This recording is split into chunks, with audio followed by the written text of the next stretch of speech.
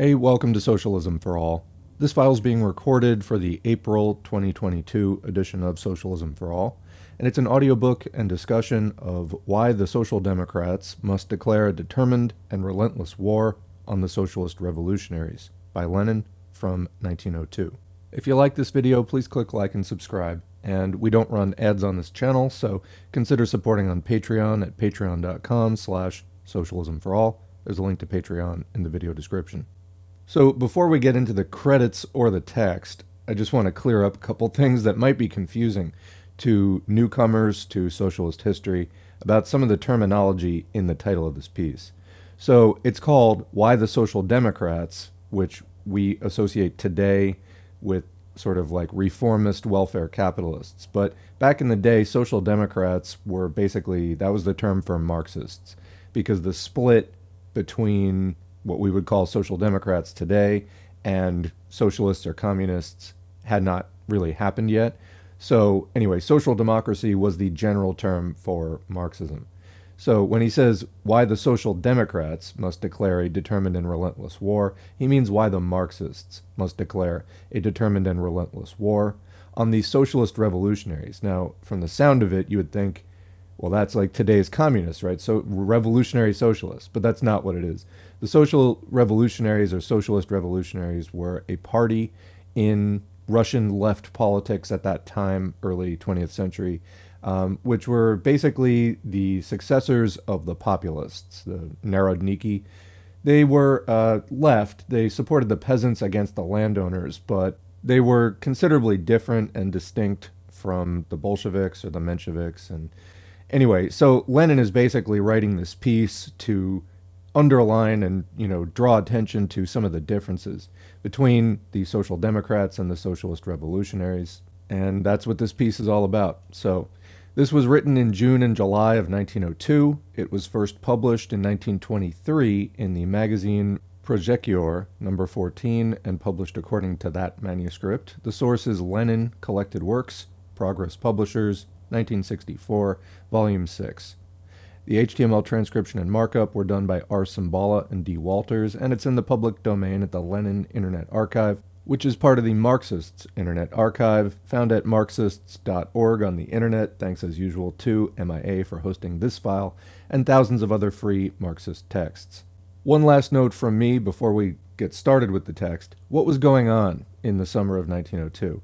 Well, it had been a few years since Lenin and others had founded Iskra, the Spark, which was the newsletter of their political circle, and the struggle was going in earnest. It was still a few years away from the first Russian Revolution, which was 1905, and then 15 years away from the final Bolshevik Revolution in October of 1917.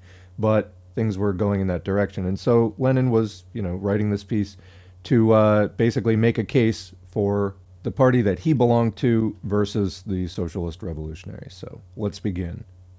1. Because that trend in our social thought, which goes by the name of socialist revolutionary, is in fact moving away, and has indeed moved away from the only international theory of revolutionary socialism existing today, i.e. from Marxism. In the great split of international social democracy into an opportunist wing, or Bernsteinian, and a revolutionary wing, this trend has taken up an entirely indefinite and impermissibly irresolute position between two stools.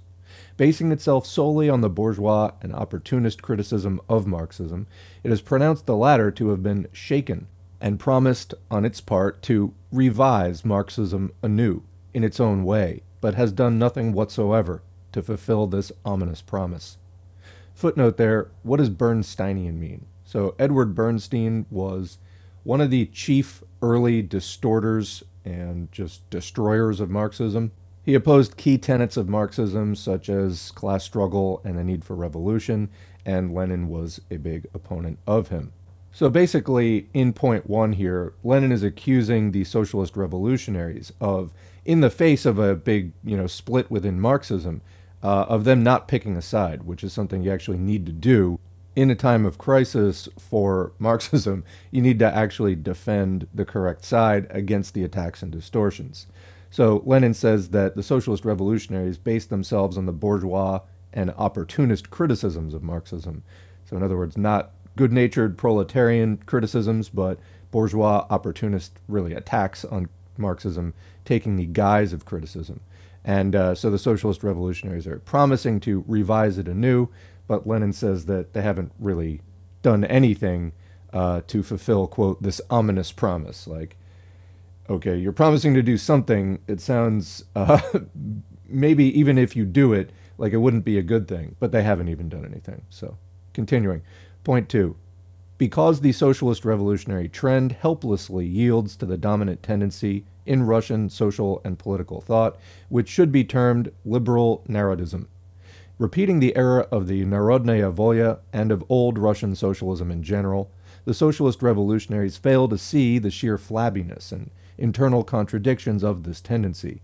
Their independent creative contribution to Russian revolutionary thought is restricted to tacking revolutionary phrases on to the Old Testament of liberal Narodnik wisdom. Russian Marxism was the first to undermine the theoretical foundations of liberal narodism, to lay bare its bourgeois and petty bourgeois class content, and to have waged and continue to wage war against it, undeterred by the desertion of a swarm of critical, read opportunist, Marxists to the enemy camp. But the stand the socialist revolutionaries have been holding in this war is at best one of hostile neutrality. Here again they have seated themselves between two stools, between Russian Marxism, from which they have borrowed only a few paltry shreds, and quasi-socialist liberal narodism. 3. Because the socialist revolutionaries, owing to their above-mentioned complete lack of principle in questions of international and Russian socialism, do not understand or do not recognize the only really revolutionary principle, that of the class struggle. They do not understand that only a party which fuses socialism with the Russian working class movement, being engendered with increasing force and on an increasing scale by the growth of Russian capitalism, can be really revolutionary and truly socialist in Russia today. The attitude of the socialist revolutionaries toward the Russian working class movement has always been that of dilettante spectators, and when, for instance, that movement contracted the illness of economism as a consequence of its amazingly rapid growth, the socialist revolutionaries, on the one hand, gloated over the mistakes made by people who were working at the new and difficult task of rousing the masses of the workers, and on the other hand, put a spoke in the wheel of revolutionary Marxism when it launched and victoriously carried through the struggle against this economism. Quick footnote, what is economism? Economism is when you limit the struggle from any revolutionary aims and you focus solely on improvements for the working class under capitalism. Better pay, better conditions, better schedules, etc. The correct thing to do is always to agitate for as much as you can get, but never lose sight of the need to end capitalism. And as quickly as possible at that. But economism does exactly that. It basically puts kind of a lot of faith in bourgeois intellectuals and backs off of revolutionary goals. Continuing. A half-hearted attitude towards this working class movement inevitably leads in fact to aloofness from it. And owing to this aloofness, the Socialist Revolutionary Party has no social basis whatever. It does not rely upon any social class, for the term class cannot be applied to a group of unstable intellectuals who qualify their vagueness and lack of principle as broadness. Another comment there, that's the end of point 3, is when Lenin says they do not understand that only a party which fuses socialism with the Russian working class movement, being engendered with increasing force and on an increasing scale by the growth of Russian capitalism. So the socialist revolutionaries, like the populists that came before them, held some theories such as that the peasantry was the revolutionary class and that Russia could go directly from feudalism to socialism, and these theories were basically opposed by Lenin. Continuing. 4. Because by assuming a disdainful attitude towards socialist ideology and seeking to rely simultaneously and in an equal degree upon the intelligentsia, the proletariat, and the peasantry, the Socialist Revolutionary Party thereby inevitably, whether it wants to or not, leads to the political and ideological enslavement of the Russian proletariat by Russian bourgeois democracy. A disdainful attitude towards theory evasiveness, and shilly-shallying with regard to socialist ideology inevitably play into the hands of bourgeois ideology. As social strata comparable with the proletariat, the Russian intelligentsia and the Russian peasantry can serve as the mainstay only of a bourgeois democratic movement. This is not only a consideration that stems necessarily from our teachings as a whole, which regard the small producer, for instance, as revolutionary only to the extent that he makes a clean break with the society of commodity economy and capitalism, and places himself at the standpoint of the proletariat. No, it is also an absolute fact which is already beginning to make itself felt. At the moment of the political revolution and on the day after this revolution, this fact will inevitably make itself felt with still greater force. Socialist revolutionarism is one of the manifestations of petty bourgeois ideological instability and petty bourgeois vulgarization of socialism, against which social democracy must and will always wage determined war. Point 5. Because the practical demands of the program which the socialist revolutionaries have, I won't say brought forward, but at least outlined, have already quite clearly revealed the enormous harm caused in practice by the unprincipled character of this trend. For example, their agrarian minimum program, as outlined in issue 8 of Revolutionная Россия, this was an illegal newspaper of the Socialist Revolutionaries published from the end of 1900 in Russia by the League of Socialist Revolutionaries, and then in Geneva from January 1902 to December 1905, that agrarian minimum program, as outlined, or perhaps it would be more correct to say, scattered among the time-worn premises of our narratism, in the first place misleads both the peasantry by promising it a minimum socialization of the land, and the working class by giving it an entirely wrong impression of the true nature of the peasant movement. Such frivolous promises only compromise a revolutionary party in general. In particular, they compromise the teaching of scientific socialism concerning the socialization of all means of production as our ultimate aim. Secondly, by including the support and development of cooperatives in their minimum program, the socialist revolutionaries completely abandon the ground of revolutionary struggle and degrade their so-called socialism to the level of the most banal, petty bourgeois reformism. Thirdly, by opposing the demand of the Social Democrats for the abolition of all the medieval fetters that bind our village commune, tie the mujik to his allotment, deny him freedom of movement, and unavoidably entail his humiliation as member of his social estate, the socialist revolutionaries have shown that they have not even been able to safeguard themselves against the reactionary doctrines of Russian narratism. 6. Because the socialist revolutionaries, by including terrorism in their program and advocating it in its present-day form as a means of political struggle, are thereby doing the most serious harm to the movement, destroying the indissoluble ties between socialist work and the mass of the revolutionary class.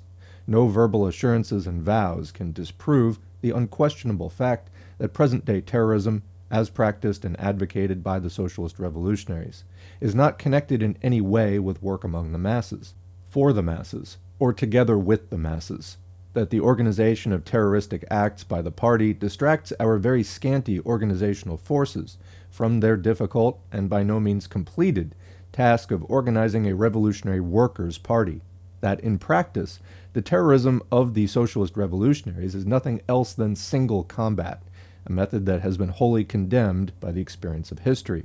Even foreign socialists are beginning to become embarrassed by the noisy advocacy of terrorism advanced today by our socialist revolutionaries. Among the masses of the Russian workers, this advocacy simply sows harmful illusions, such as the idea that terrorism, quote, compels people to think politically, even against their will, quoted from Revolutionary Russia, issue 7, page 4. Or that, quote, more effectively than months of verbal propaganda, it is capable of changing the views of thousands of people with regard to the revolutionaries and the meaning of their activity, unquote. Or that it is capable of, quote, infusing new strength into the waverers, those discouraged and shocked by the sad outcome of many demonstrations, unquote, and so on. These harmful illusions can only bring about early disappointment and weaken the work of preparing the masses for the onslaught upon the autocracy.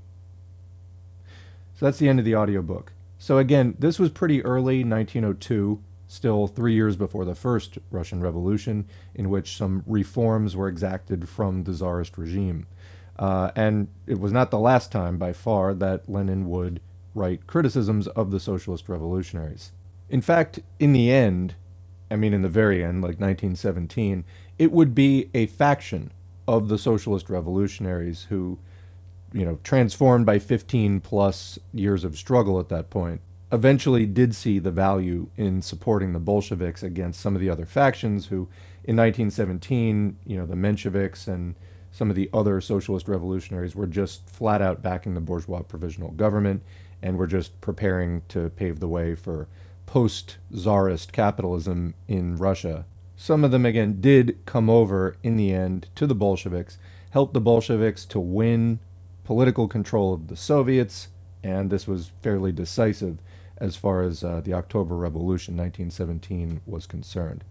Anyway, we're going to leave it there for now. What do you think? Leave a question or comment in the comment section below. We'll continue the discussion there as always. In the meantime, thanks for listening.